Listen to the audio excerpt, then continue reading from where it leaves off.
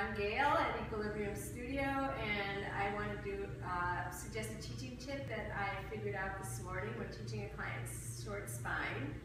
So Amy's going to demonstrate here. She's going to start rotating. Now, one of the problems when people roll up is they tend to push into the straps. So come back down, Amy. So what I told my client this morning was to flex her hips and keep the flexion. Now roll the spine up, hold the body there, and then roll the spine down. Good. And then bring the tail down, bend the knees, coming to lateral, and press out. So once again, we're going to hinge, keep the hinge, and then scoop and roll up, continuing to bring the feet up towards an imaginary diagonal.